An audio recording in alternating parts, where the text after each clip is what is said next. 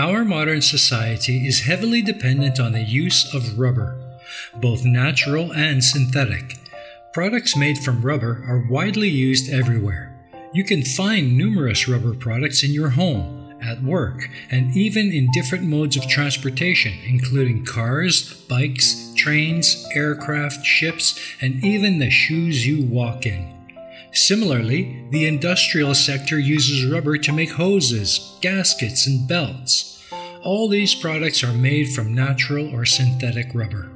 Synthetic rubber is mainly polymers synthesized from the byproducts of petroleum.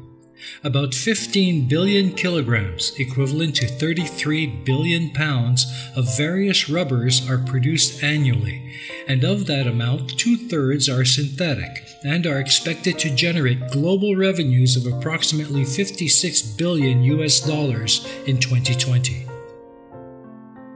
Natural rubber is a type of polymer that is extracted from the sap of the rubber tree. After collecting this sap, it is exposed to mild heat and air. This process gives us natural rubber, which is very hard, but it gets soft and elastic once it is vulcanized by heating it with sulfur. On the other hand, synthetic rubber is an artificial elastomer, also known as a polymer, produced in factories using various catalysts in the process. Rubber produced in factories is made to have properties which meet the requirements of the industries they will be used in. Its elasticity, toughness, and flexibility is best for making products that are used in transportation, consumer products, industrial products, and in the medical sector. The advantages of using a synthetic rubber in modern industries stems from its incomparable resistance to weathering.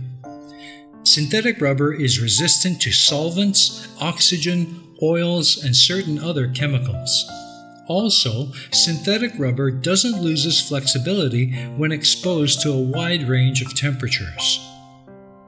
The transportation industry is the biggest user of both natural or synthetic rubber to manufacture tires. However, it's mixed with a filler agent like carbon black to make sturdy and tough tires.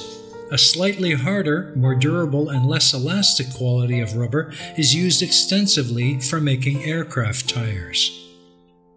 The construction industry uses rubber in elevator belts, hoses, tubes, seismic bearings, and a host of other applications. Industries that make consumer goods use rubber to make footwear, erasers, sporting goods, adhesives, latex gloves, floor mats, garden hoses, and the list goes on. The healthcare sector makes up more than 10% of the gross domestic product of most developed countries and uses rubber in making surgical gloves, contraceptives, and catheters. A number of devices within the medical industry rely on rubber and would be unable to operate effectively without its existence. Rubber's unique properties make it ideal for medical tubing, used on a widespread level as a sanitary means of transferring fluids, including blood. Rubber's flexibility also makes it the #1 choice for key hospital products, such as leg straps, which are used to attach fluid bags to the patient's body. Crucial for the manufacture of gloves used by medical staff in all facilities, it is also used to make components for needles used for injections, as well as caps and stoppers. Even the wheels and casters on hospital beds and trolleys are part made from rubber. Because rubber is so common and so unobtrusive, you probably don't give it a second glance. This would be a mistake. Rubber has played a large yet hidden role in global political and environmental history for more than 150 years. You want an industrial revolution? Then you are going to need 3 raw materials: iron to make steel to make the machinery, fossil fuels to power that machinery, and rubber to connect and protect all the moving parts. Try running an automobile without a fan belt or a radiator hose. very bad things will happen within a minute. Having enough steel and coal to build and run industrial machinery means nothing if the engines fry because you couldn't cool them. After the war, Caltech researchers began to investigate the use of synthetic rubbers to replace asphalt in their solid-fuel rocket motors. By the mid-1950s, large missiles were being built using solid fuels based on synthetic rubber mixed with ammonium perchlorate and high proportions of aluminium powder. Such solid fuels could be cast into large, uniform blocks that had no cracks or other defects that would cause non-uniform burning. Ultimately, all large solid-fuel military and civilian rockets and missiles would use synthetic rubber-based solid fuels, and they would play a significant part in the civilian space effort. Synthetic rubber is used a great deal in printing on textiles, in which case it is called rubber paste. By the 1960s, most chewing gum companies had switched from using chicle to butadiene-based synthetic rubber, which was cheaper to manufacture. But we must never forget that this wonder material we call synthetic rubber, which is so deeply ingrained into our modern civilization, is a war-born material that became one of the most important creations of man when the progress of modern civilization was still dependent on the volatility of global natural rubber supply. In 1906, worldwide natural rubber output was 60,000 tons, already an inadequate amount for the rising demand created by the burgeoning automobile industry. In 1909, Fritz Hoffmann, chief chemist in the Bayer Pharmaceutical Division, presented the first sample of synthetically produced polyisoprene. The isoprene rubber, however, had limited durability. Because of that, Bayer turned its attention to the production of a cheaper methyl rubber in 1910. War was the catalyst for sparking the interest in synthetic rubber. Mechanized warfare requires lots of rubber hoses, belts, gaskets, tires, etc. for tanks, airplanes, and such.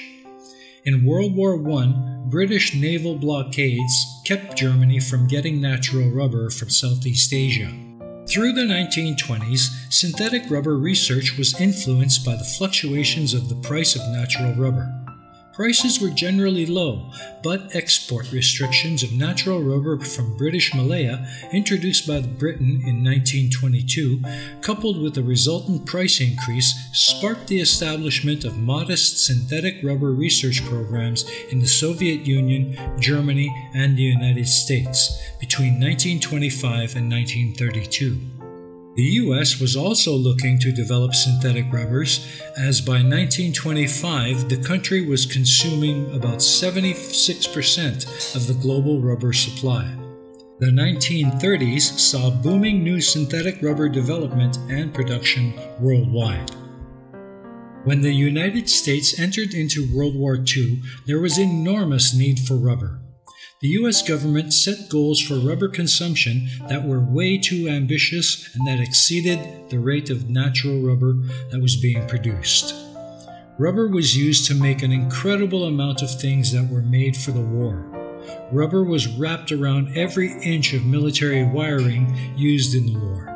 Sherman tanks were made with half a ton of rubber, and some battleships contained 20,000 rubber parts. These were just a few examples of how much rubber was needed. After Pearl Harbor, the Japanese seized most of the rubber plantations in Southeast Asia. This was a huge blow to the Allies' rubber supplies.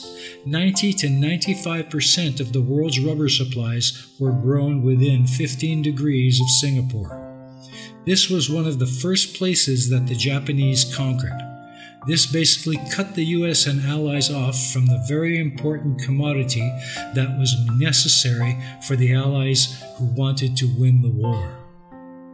President Franklin D. Roosevelt was well aware of U.S. vulnerability because of its dependence on threatened supplies of natural rubber, and in June 1940, he formed the Rubber Reserve Company, RRC. The RRC set objectives for stockpiling rubber, conserving the use of rubber in tires by setting speed limits, and collecting scrap rubber for reclamation. After the loss of the natural rubber supply, the RRC called for an annual production of 400,000 tons of general-purpose synthetic rubber to be manufactured by 4 large rubber companies. On December 19, 1941, Jersey Standard, Firestone, Goodrich, and Goodyear, and United States Rubber Company signed a patent and information sharing agreement under the auspices of the RRC. The situation became even more critical as the need for rubber for the war effort increased.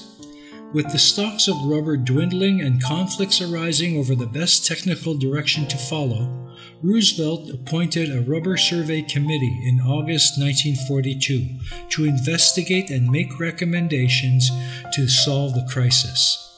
The committee, headed by financier Bernard M. Baruch, also included scientists James B. Conant, president of Harvard University, and Carl T. Compton, president of the Massachusetts Institute of Technology. In the remarkably short time of 1 month, Baruch's committee made its recommendations, 2 of which were critical to solving the rubber crisis. First, the appointment of a rubber director who would have complete authority on the supply and the use of rubber, and the immediate construction and operation of 51 plants to produce the monomers and polymers needed for the manufacture of synthetic rubber. William M. Jeffers, president of the Union Pacific Railroad, served as the first rubber director, with Bradley Dewey, president of Dewey and Almy, as deputy. Several plants were scattered across the country, some for polymerization, others for the production of the monomers. The initial plants were built and brought on stream in a record time of 9 months. By 1945, the United States was producing about 920,000 tons of synthetic rubber per year. So the next time you have the tires replaced on your car, or put on a pair of running shoes, or even watch a doctor or nurse slip on a pair of latex surgical gloves, take a moment to remember the estimated 70 million servicemen and women on both sides of World War II who went to war in jeeps, trucks, ships, and airplanes, or those who marched into battle in rubber-soled boots, and the estimated 45 to 60 million people, military and civilian, who lost their lives in the conflict.